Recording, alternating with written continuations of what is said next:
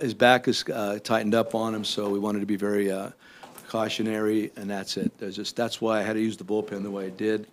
That's why Stropey went 2 innings, and that's it.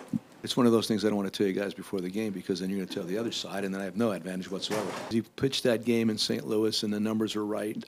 He wasn't complaining of anything at that point.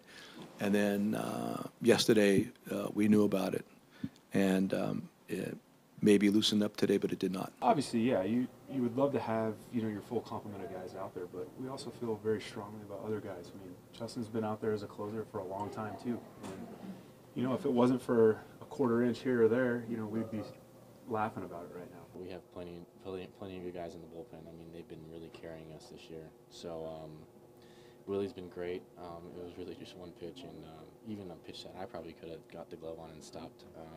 I bet if I had another try, I'd probably get it. But like I said, sometimes that's how it goes. And Willie's been throwing the ball really, really well for us. So nothing to hang our head about.